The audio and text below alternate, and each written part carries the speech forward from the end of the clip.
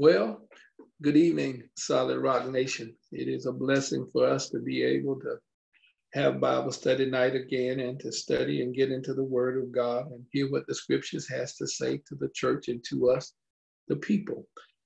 Tonight, I just want to ask you to be in prayer for our families who are going through loss and our families who are experiencing having to deal with this COVID-19 disease and how it is affecting us and our families and those that we love and those that we are around.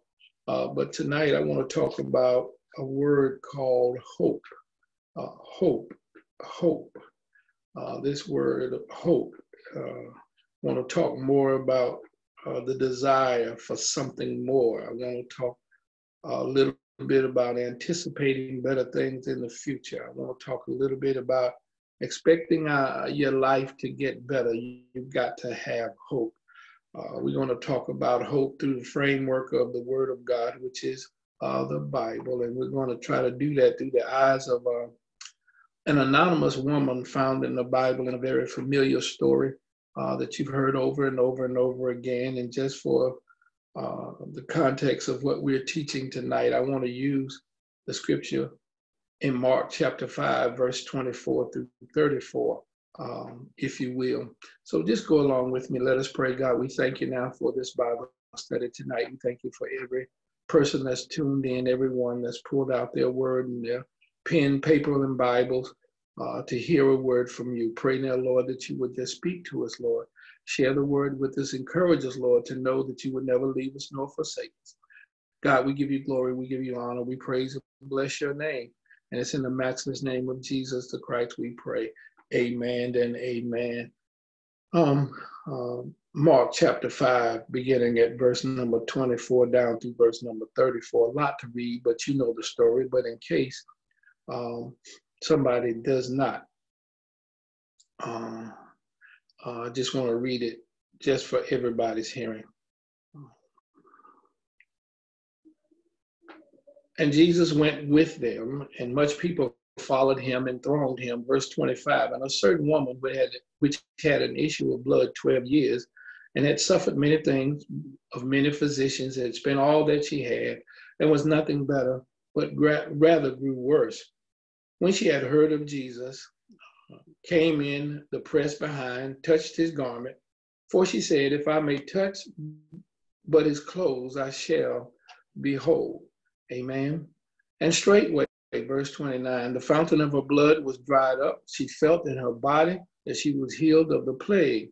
And Jesus, immediately knowing in himself that virtue had gone out of him, turned him about in the press and said, who touched my clothes? And his disciples said unto him, see thou the multitude thronging thee, and sayest thou, who touched me? And he looked around about to see her that had done this thing. But the woman, fearing and trembling, knowing what was done in her, came and fell down before him and told him all the truth. Somebody ought to say amen.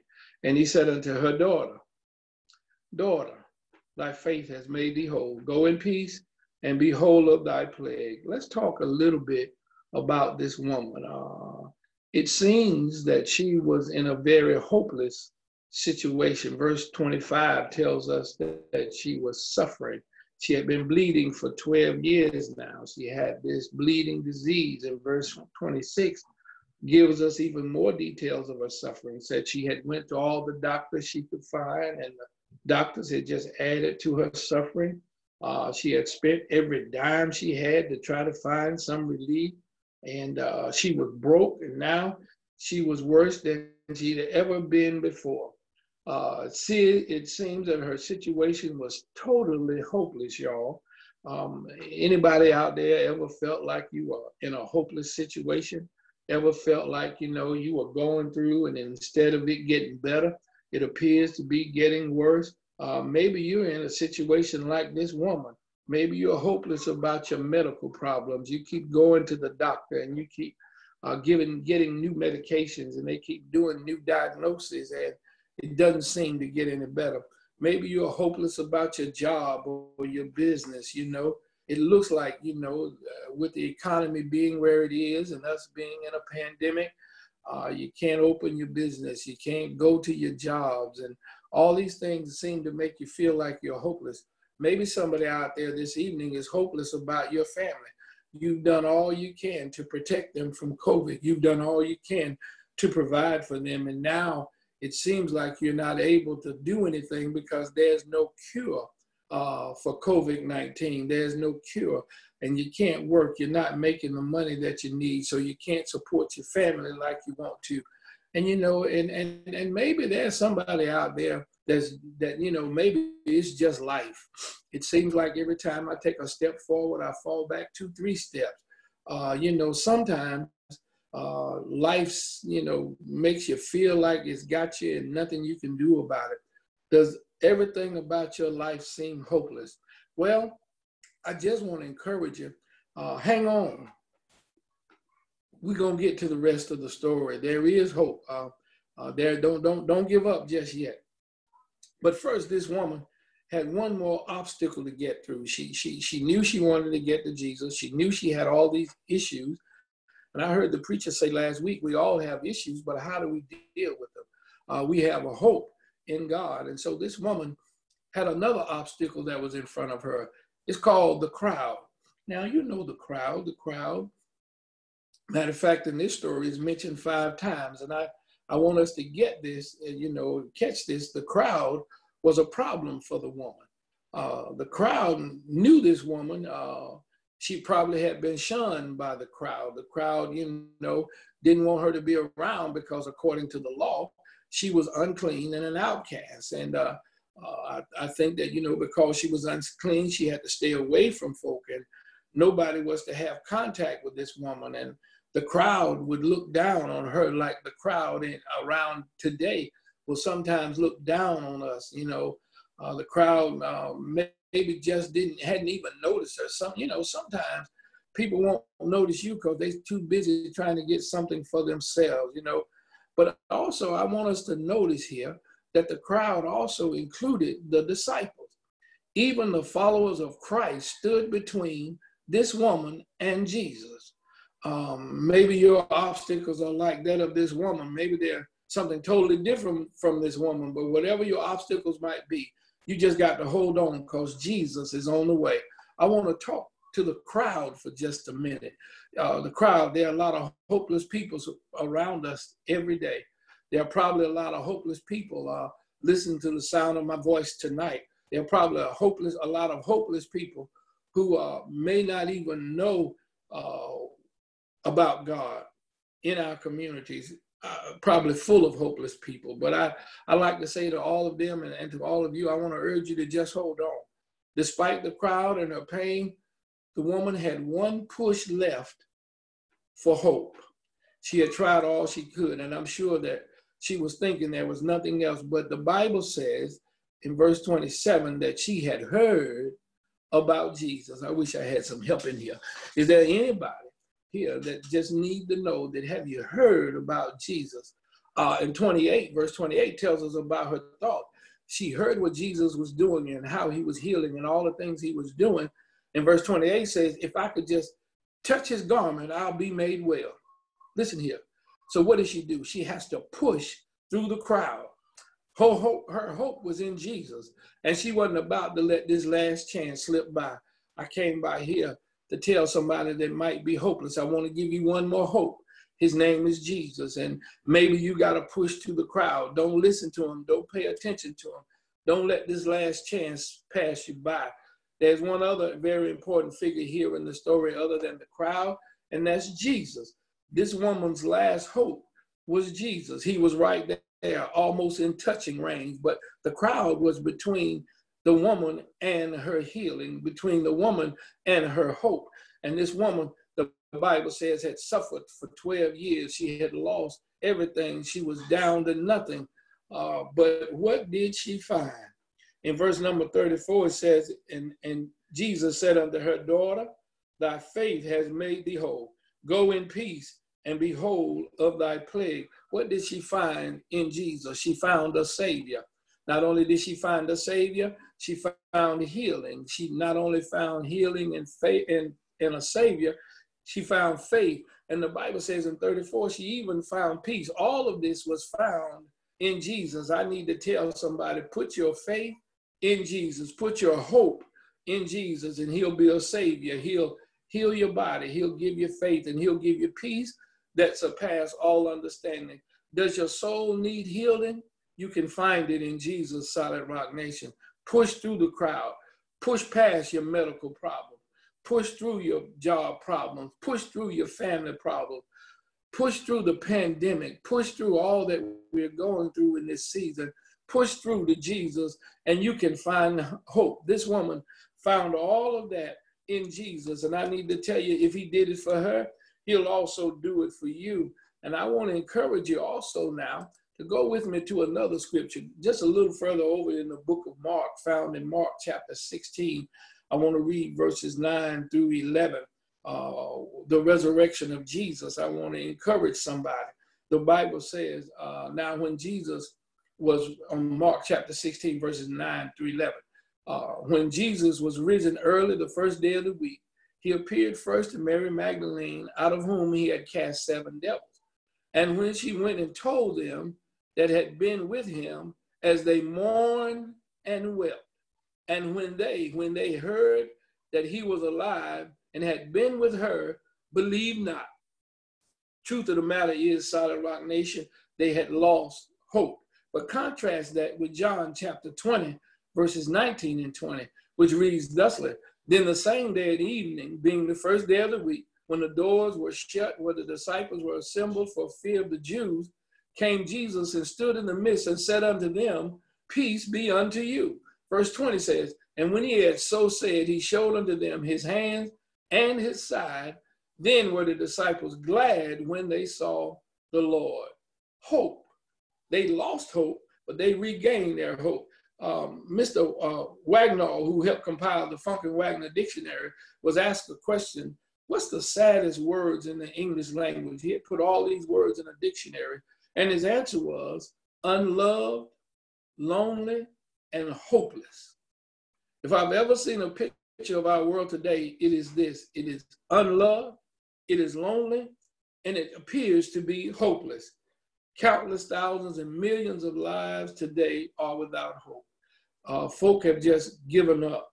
Little children, young people, wives, husbands, families, churches, communities, cities, countries, politicians. People are shaking their heads, shrugging their shoulders, and giving up on the state of hope, in a state of hopelessness. Today, you may not see a lot of people mourning and weeping on the outside, but I stopped by here to tell somebody the truth of the matter is multitudes are mourning and weeping on the inside.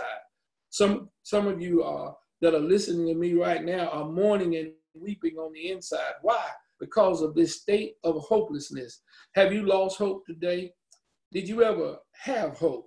Well, the disciples, let me tell you, if you feel hopeless, you can be in good company. The disciples were without hope. Disciples who followed Jesus in the days of his flesh had some wonderful advantages. They examine the thinking of the disciples as to why they followed Jesus. Listen, they were there. They weren't disappointed in following Jesus. They heard things they had never dreamed they would hear. They saw things they never dreamed they would see. They saw the thousands fed. They saw the blind to see. They saw the crippled walk. They saw the sick be made well. They saw the dead be raised. They saw broken lives put together. They saw him speak to the wind and the waves and say, peace be still, and it would calm down. They were not disappointed by following Jesus, but how in the world could they be hopeless?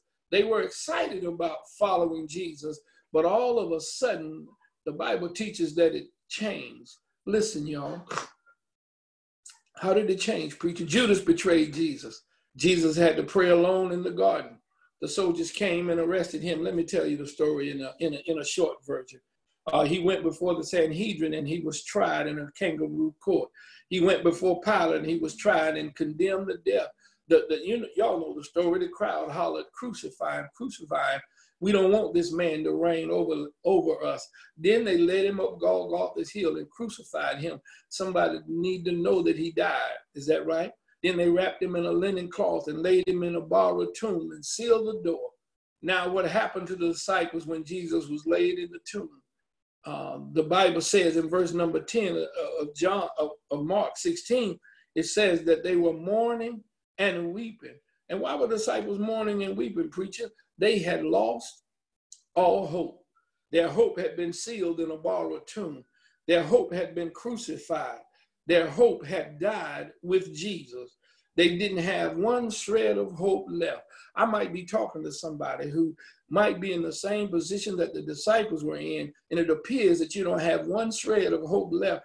Everything you've attempted to do, everything you've gone out to do, everything you've set out to do, they had lost hope. They were discouraged. Are you despondent? Are you depressed? And are you desperate? But I'm so glad I stopped by here tonight to tell somebody that the story doesn't end there. I know you're going through, but aren't you glad that the story doesn't end there? As a matter of fact, the tomb could not keep him. The Bible teaches us that he rose. Hallelujah. Christ got up. He didn't stay dead. And the disciples' mourning turns into laughing. Their mourning turned into joy. He's not dead. Somebody ought to shout, he is risen. Is that all right? And if I didn't believe the fact today that Jesus is alive, I would have no hope at all. That's where my hope is. That's where my hope, put not your hope in man. Yes, I encourage every single one of us that early voting starts today. Get out and go vote. But don't put your hope in a Democratic Party. Don't put your hope in a Republican Party. Don't put your hope in an independent party. Don't put your hope in man. You need to put your hope in Jesus. And why would I put my hope in Jesus? Because he lives. A songwriter said, I can face tomorrow. Because he lives, all my fears are gone. And what is the basis of our hope? The secret to our newfound hope and joy that the disciples found is found in John chapter 20, verse 19 and 20. And they said in the same evening, being the first day of the week, they had been mourning for a while. And when the doors were shut, and he had told the disciples, go tarry in upper room, go tarry there. And they were up in the upper room. They were assembled together for fear the Jews might kill them. And the Bible teaches that Jesus came, didn't open the door, and stood in the midst of them. And he said unto them, he said, peace, be still. And my peace unto you. And when he had so said, verse 20 says, he showed them his hands and his side. Then were the disciples glad when they saw Jesus. Then and when are the key words here. Then were the disciples glad when they saw Jesus. Listen, let's analyze what verse 20 did not say. It did not say, then were the disciples glad when they saw their circumstances. That's not what it said. It didn't say, then were the disciples glad when they saw themselves. No, that's not what it said. It didn't say, then were the disciples glad when they saw each other. No, it didn't say that. It didn't say, then were the disciples glad when they saw their doctrine. These things will steal your joy. Self, others, things, and circumstances will all steal your hope. It'll make you feel like you're hopeless. It did say, listen what it did say in verse number 20. Then were the disciples glad when they saw the Lord. What is the basis of our hope, y'all? The basis of our hope and joy is Jesus the Christ. My life is hidden in Christ, in God. The basis of our hope is in three phases of the work and the person of Christ. My hope in Christ is the living and written word of God. How does it work? I was a lost sinner one day, and the word said Jesus died for my sin. I call it hope. My sins were black as midnight, but the word says, though your sin be as scarlet, I'll wash you white as snow. I call it hope. Then I said, Lord, I can walk this life alone. And the word says, guess what? Even though you think you can, I'll never leave you, nor will I forsake you. I'll be with you till the end. I call that hope. I see this world going to hell in every way, but the word says the same Jesus will come again.